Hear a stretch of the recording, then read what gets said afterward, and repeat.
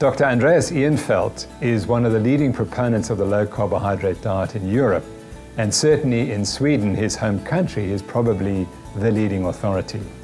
And he's written this fabulous book, which has recently been translated into English, called The Low-Carb, High-Fat Food Revolution, in which he describes his own experiences of how he changed to this diet 8 years ago and how he's promoted it in Sweden for the past 8 years. In this lecture, he will also look at the question of obesity. Is it caused by hormonal imbalances, or is it simply the fact that we're eating too much? Yeah, like was mentioned, I'm really tall.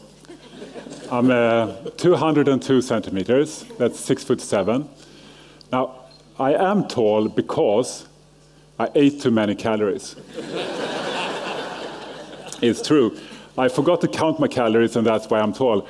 I don't know if you've noticed, but tall people, they just eat way too much food. Of course, there's another theory going around that height is controlled by how much growth hormone there is in a teenager's body. That makes them grow, and then they get hungry and eat to keep up. But if you ask any expert on nutrition today, they're likely to tell you that hormones can be ignored. What regulates growth can be ignored. Only thing that matters for growth is excess calories. So is that true? Let's change topic from height to weight, from vertical growth to horizontal growth. Move up to the topic of this lecture. What is the smartest way if you want to lose weight? Should you focus on calories, or should you focus on hormones, like the fat-storing hormone insulin? This question can actually be rephrased to make it a lot more interesting. Is weight control a question of bad food or bad character? You know, the junk food industry always tells us that it doesn't matter what you eat. It only matters how many calories you eat. Because, yeah, there is no bad food, especially not their food, right? There's only bad character. Is that true, or is there a better, more useful truth? I'm going to talk about that this lecture, but first a couple of words about David. And David, he's of course the famous statue by Michelangelo, grew up in Italy. And in 1984, in March of 1984, David moved to the United States. And he was taught two essential facts of nutrition, like all Americans. Number one, to avoid fat, of course. And number two, to count his calories. So, yeah, he did. And didn't end up so well for poor David. Like lots of people, like millions of people in the last 30 years. So, question is, why is this happening, and what can we do about it? Let's start by getting some perspective. This is like a basic view of human evolution, and my only point is that it took millions of years, right? It takes a long time to change our bodies, to change our genes, but the modern obesity epidemic, yeah, that didn't take millions of years. It actually happened in 31 years. And I mean, how is that even possible? It's hard to believe, right? But have a quick look. Here's obesity statistics from the United States, 1985, and you can see in the blue states where we have data, they have about a 10% rate of obesity, meaning, you know, BMI over 30, meaning 40 pounds of overweight or more. Let's move ahead quickly 2 years at a time. 87, 89, 91, 93, and 95. You can see something is happening rapidly, and these new dark blue states are now covering half the nation. That's over 15% obesity. So a huge increase in just a decade. Let's move on. 97, 99, 01, 03, 05, 07, 09, 2011, and 2013. And this is crazy. The yellow states are over 20% obesity. That's double in the 80s. Orange over 25, red over 30, dark red over 35%. So obesity has become something normal in America. And kids are affected too. You all know this. Since the 80s, obesity rates have tripled. And the point is, I guess, that obviously this is not a sudden genetic problem, because everybody doesn't mutate at the same time in the same way. This is something in the environment, and the only question is what? The most common explanation today is that people simply ate more calories than they burned. So, yeah, suddenly the entire world developed bad character at exactly the same time. Everybody became lazy, kind of stupid, gluttons. I think a Homer Simpson virus must have spread across the world, some sort of genetically engineered thing. Anyway, this explanation about calories, this is what the junk food industry desperately wants you to believe. It's what they spend billions of dollars trying to convince you of, because this means that they are automatically innocent. So, for example, the biggest association of nutrition professionals in the US, A&D, for dietitians and other professions like that, are sponsored by the Coca-Cola company and also PepsiCo, making it possible for them to provide education to dietitians, for example, like this seminar on coaching your clients towards lasting weight loss, sponsored by, of course, Coca-Cola. Yeah, and here's an example from Canada, the Ontario Healthy Kid strategy, where they, among other things, try to reduce childhood obesity. And the conference is sponsored by Coca-Cola. So, has this sort of thinking helped us? That it's all about bad character? Because we've been saying it for decades. Hardly, right? Extreme obesity is exploding in America and across the world. People keep getting more and more obese, and we obviously have to stop this in some way. And just blaming the victims is not only the wrong thing to do, it's not a solution. It's not helpful. So we need a deeper understanding of the underlying problem. So what really happened 31 years ago? Well, a lot of you know that a large campaign was launched to teach the American people to fear fat by the government. And eggs and bacon became really dangerous because, yeah, they elevate cholesterol in the blood, and that allegedly gave us heart disease. And we heard a lot about it in the media in the last few years and around here, that this was based on nothing more than theory. There were never any proof of it. And now we know that it was a mistake, because this does not stop us from getting heart disease. It's useless advice, but it's actually worse, because if you eat a lot less fat, of course you need to eat something else unless you want to be hungry. And practical reality is that if you eat less fat, you're going to eat more carbs, because protein is a smaller piece of normal food. So, and unfortunately, we didn't just replace the fat with vegetables and, some rice and potatoes. No, we replaced it with a lot of bad carbs like this. Stuff that's, once it gets into the stomach, it's instantly broken down to simple sugars, and it goes out into the bloodstream, and it raises your blood glucose, blood sugar. This raises the hormone insulin, which of course tells the body to burn the carbs, and that's fine. But it does one more thing. It tells the body to store fat until later. Burn carbs now, store fat until later. Also fine if it only happens once in a while. But what if we get the advice to eat high-carb food every 2 or 3 hours, like we've been told, right? Then we're constantly telling the body to store fat, and this could lead to obesity. Let's examine this insulin connection in more detail. What is the typical difference between an obese and a thin person? How can we explain this common, obesity that's all around us?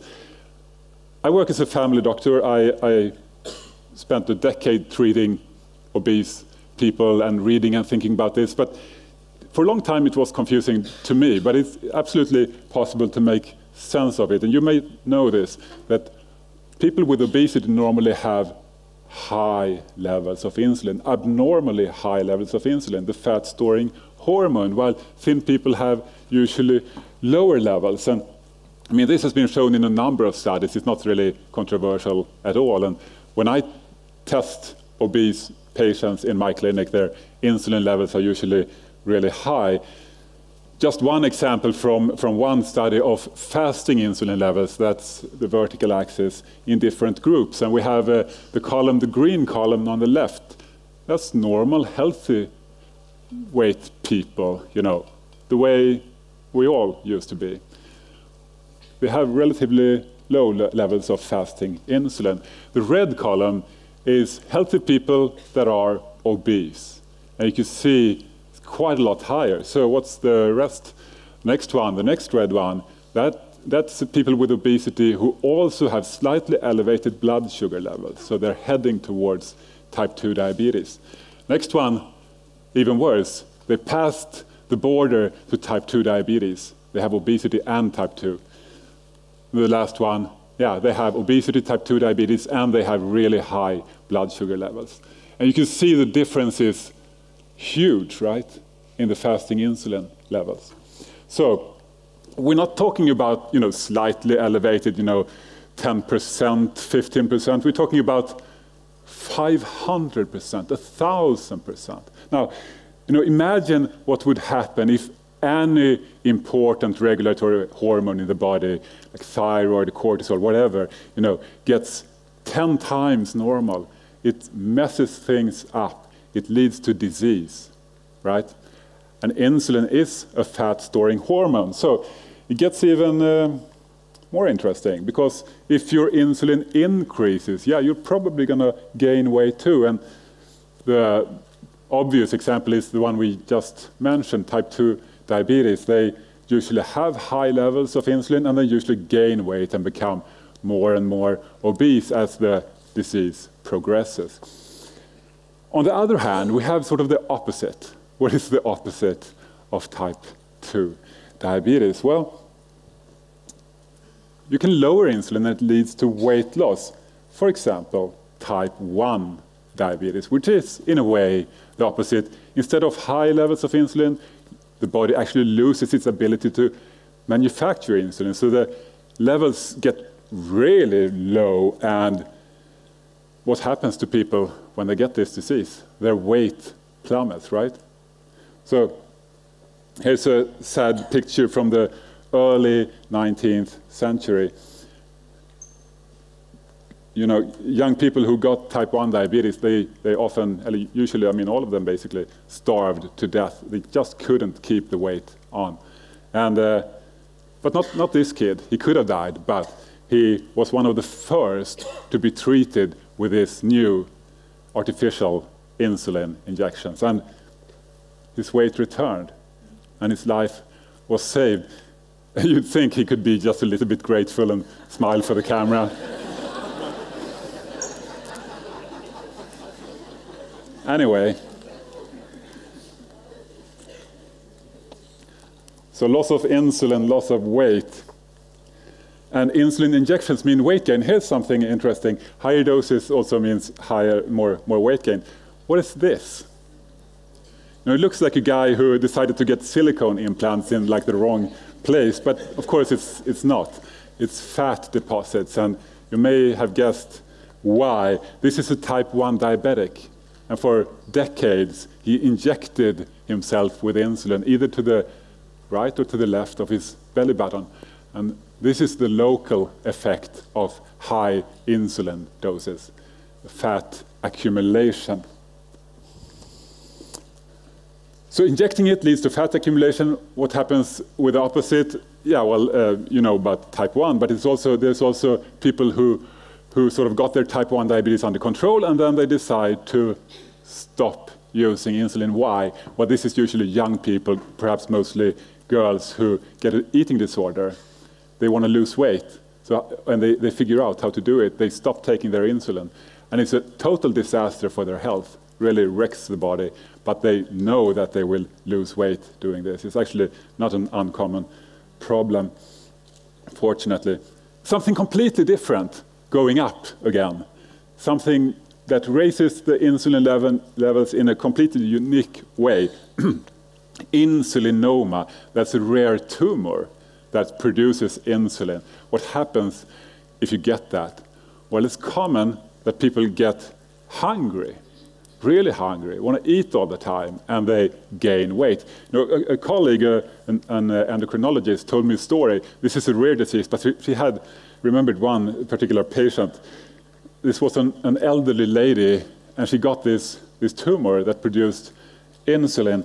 And she was really old, so she didn't really want surgery, didn't want to take the tumor out. She decided not to do it. So this tumor just grew and grew, and she became, you know, hungry. She had to eventually set her alarm clock every 2 hours during the night to get up and eat. And she became massively obese. Sad but interesting. What happens if you block the body's normal production of insulin? There's a drug called octreotide that kind of lessens the insulin production a bit. And for some obese patients, this can actually be a good treatment, even though it's not something for everybody because it has side effects. Let's leave all the diseases, all the drugs, and move into more, you know, common territory where we sort of live our lives and try to help our patients. The easiest way by far to raise your insulin and the tastiest way is high-carb junk food like this. And it's hardly controversial to say that this is the #1 problem when it comes to weight control in society today. And it's hardly a coincidence that this is the most effective way to raise your insulin levels. High-carb junk food raises insulin, raises weight, and the opposite is low-carb diets. Do the exact opposite. Of course, you get rid of the large sources of starch and sugar, carbs, and you eat all you like of low-carb food. You can call it LCHF, you can call it Banting, you can call it Atkins, whatever. Works the same way. Just works. It's the simplest way to drastically reduce the insulin levels, and they're often very effective for weight loss. You've seen these tables before during this conference. If you do fair comparisons between low-carb and low-fat diets, RCTs, you can find example after example where low-carb gives you a bigger weight loss in the group that get the low-carb advice compared to low-fat. It's not even close. You can have a look at these studies on my free website if you like, at dietdoctor.com. Actually, if you debate this online, some people online actually claim that, no, low-carb diets do not lower insulin because protein kind of raises it a bit and yada, yada. Yeah, but that is actually a sort of silly argument because you're trading carbs for fat, and carbs raise insulin, fat do not. And it's been shown in a number of studies that the effect is dramatic. This is just one example I'm going to show you. 2 groups, and this is insulin levels all over the day from 8 a.m. one morning to 8 a.m. the next morning. The black line is a group who had a normal sort of high-carb diet.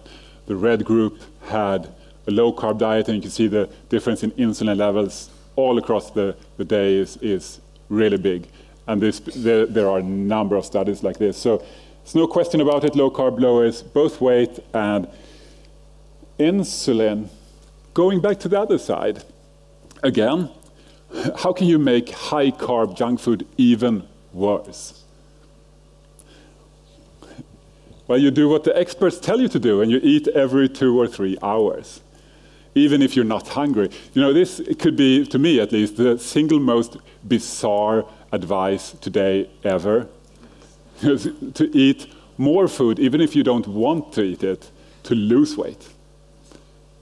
To me, that's really strange.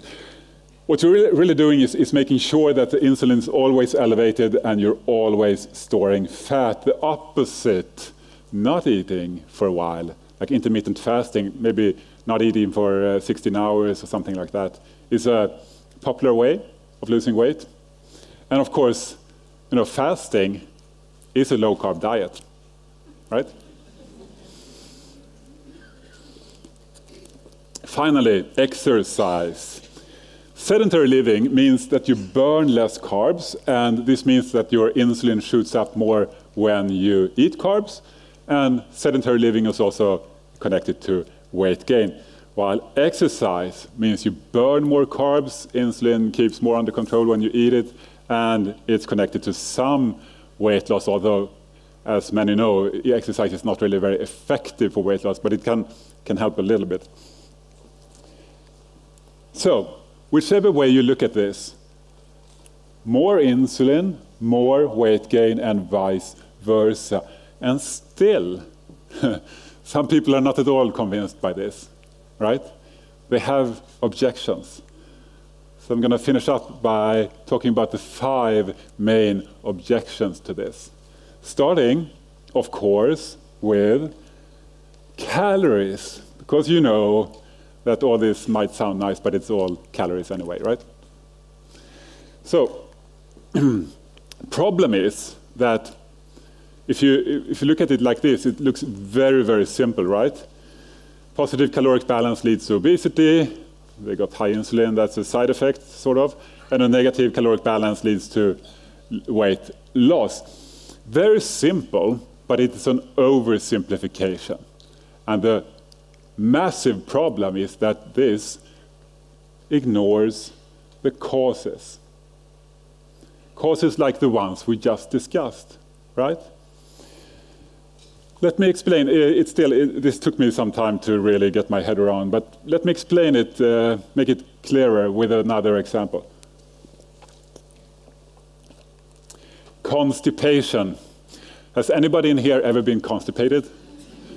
Like a few people at least, brave people. So you know probably that there are lots of possible causes of constipation, right? Like dehydration, lack of fiber, iron supplements, very common. If you want to avoid getting constipated, or if you want to treat constipation, you will be very wise to correct these causes, right? But a calorie counter would tell you that none of this matters at all. He would tell you that,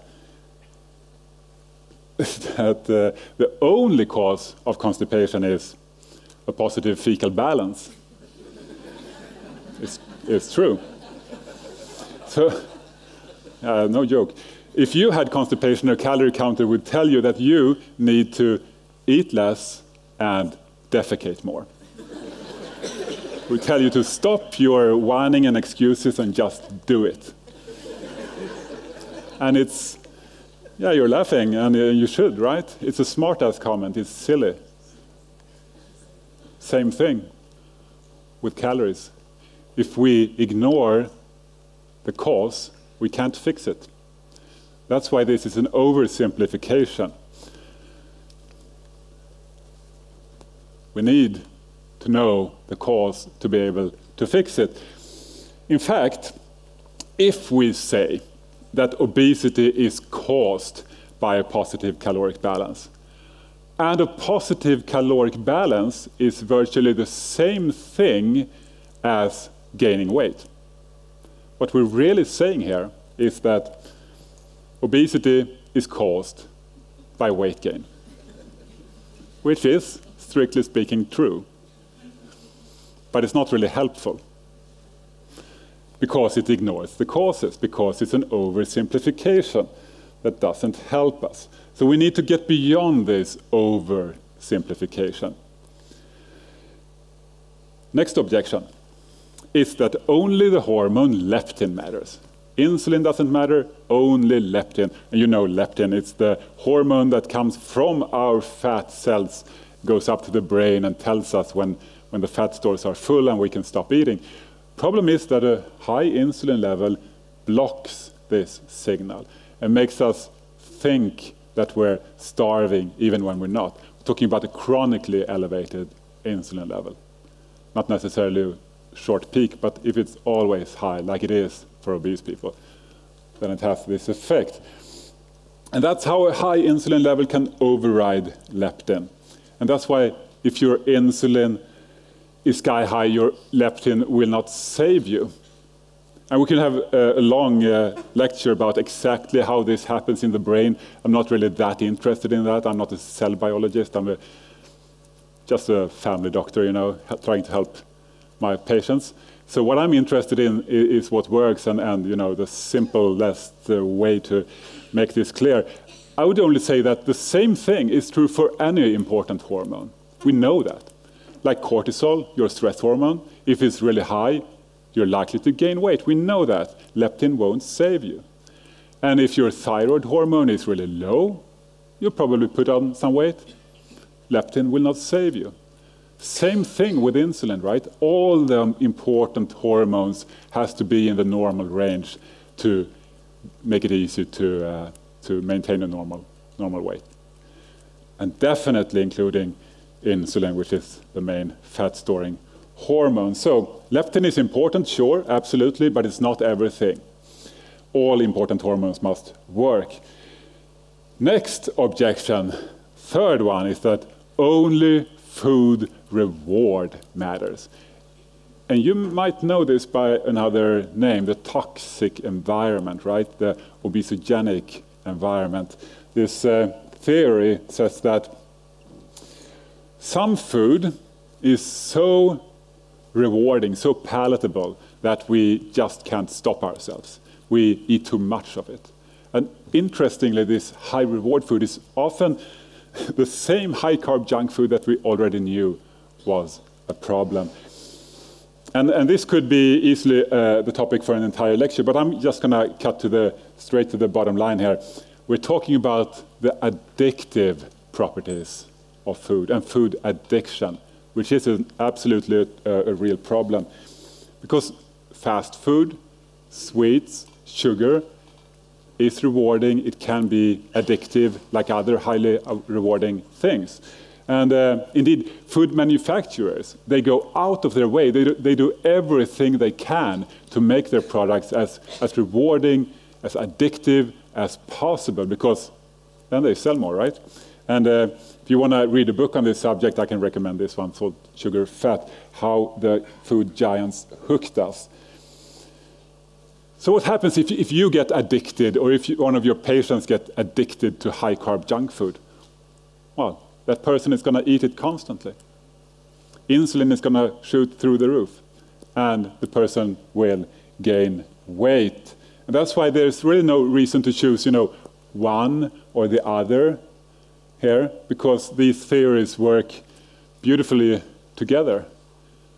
Food reward and the toxic environment is an important piece of the puzzle, especially when it comes to all kinds of food addictions, but it's not everything. It's not all that matters. Number two is a very odd objection, but insulin should predict weight gain. Who cares about that? If you debate this online at any length, you're liable to run into someone who says that, no, this theory is wrong because people with high insulin levels don't necessarily gain more weight or vice versa. This can't be right. If this was right, then people with a high insulin level would gain more weight than other people. And they don't necessarily do that in studies. So it would appear to be a problem, but it's not. Have a look. People with high insulin levels are usually already overweight or obese. People with low levels are usually already thin. They might be weight stable though, right? You could be the same level of obesity for a long time. It's not uncommon at all. The levels can't predict future weight gain. It's impossible, because here's what would happen if they did. If people with high insulin levels would gain more weight in the coming year than other people, well, this is what would happen. They would keep gaining quicker and quicker until they exploded. And that doesn't happen, right? what would happen to the people with low insulin levels? They would lose more weight than other people, right? And the thinner they get, the more they will lose. So they would disappear. Yeah. That doesn't happen. No. So high insulin, it predicts already being obese. Low insulin predicts already being thin. If you want to predict a change in weight, you have to look at the change in insulin levels. And if you look at the change, yeah, works perfectly that way too. So at least to me, this makes perfect sense. I would say that this objection is based on a misunderstanding. It's not really relevant. But finally, the number one objection to this insulin theory, what can it be? What about the thin Asians, right? Like traditional Japanese people, they ate lots of rice, and they did not have obesity. And the same thing is true for lots of populations around the world, eating, being poor and eating unrefined carbohydrates, starchy carbs without problem. So it's clear that everybody do not have to avoid all carbohydrates. Avoiding the worst carbs, the stuff that these people didn't have, like refined sugar and flour, can often be enough. And there is some discussion about safe carbs, which is interesting on a low-carb conference. Might get stoned here. So safe carbs like, potatoes perhaps, a little bit of rice, no gluten there, no fructose. So the question is, can you tolerate some safe starches? Slow carbs, good carbs, unrefined, fiber-rich carbs. Well, if you look like this guy, or a female version of him, the answer is likely yes. Most likely. It's not necessary for everybody to be on a strict low-carb diet, which is good for the environment, perhaps, and there is more bacon for the rest of us. Everybody don't need it. And if you're thin and metabolically healthy, you can probably have all the fruit you like, I think. But most people in the Western world, they don't really look like this guy anymore. Many people look more like this. Yeah. And they have weight issues. They have maybe high blood pressure too, maybe borderline diabetes, metabolic syndrome, you know it.